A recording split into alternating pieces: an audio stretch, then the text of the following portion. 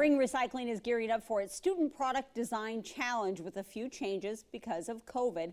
In our Reduce, Reuse, Recycle tonight, this is for K through 12 students in Lane County who want to upcycle secondhand materials into some useful products. Now this year, students can work from home, alone, or with a team. They're accepting applications until the end of April. Kids will get $50 to spend at Bring to come up with a product that enhances their home, garden, classroom, school, or neighborhood. And their final creations have to be turned in by June 25th.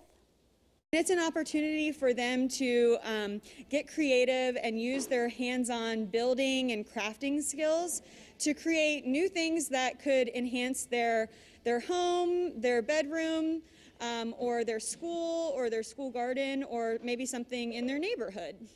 And Bring will give out $250 prizes to 4 winners. They'll also host a community product design challenge for adults later this year.